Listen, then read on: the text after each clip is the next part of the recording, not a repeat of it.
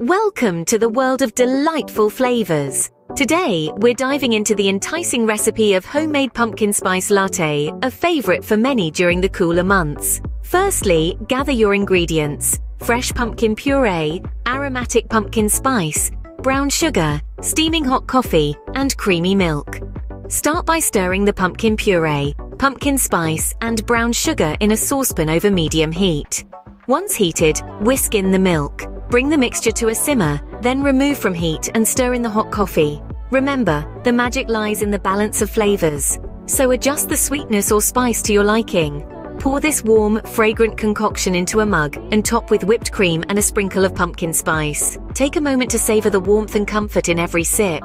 This homemade pumpkin spice latte is not just a drink but a cozy hug in a mug. And there you have it, a simple yet soul-warming recipe. For more such enticing recipes, don't forget to subscribe. Stay tuned and stay flavorful.